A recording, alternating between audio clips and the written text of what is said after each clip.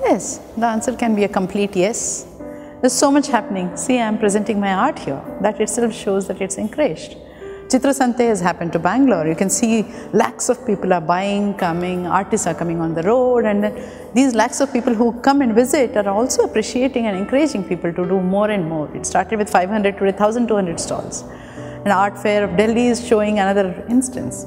There's so many galleries sprung up in Bangalore, in most of the metropolitan cities, and that shows that art is happening. People are buying.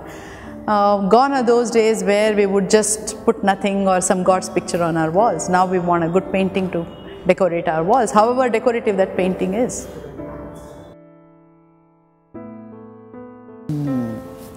First of all, the subject should be very interesting.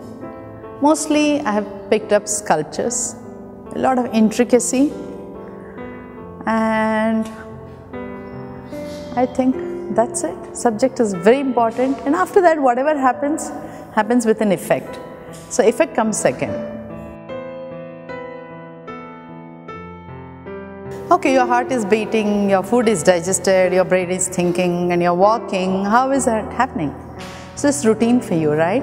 For me, a routine in the day is where, not in the day, I can say a routine of a week is filled with paintings, dance, music, of course a lot of talking.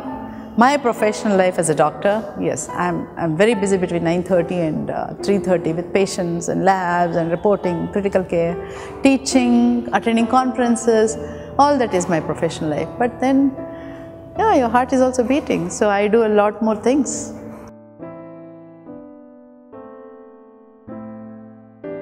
I think the first artist I ever saw and again saw and kept seeing was Raja Ravi Verma's paintings. They were hung as a copy in our house. We all know our Saraswati Lakshmis came from Raja Ravi Verma. So it was so good to see him paint a beautiful expression, the skin tone, the eyes, the proportion, and it's just there, right? You relate it so well as a kid.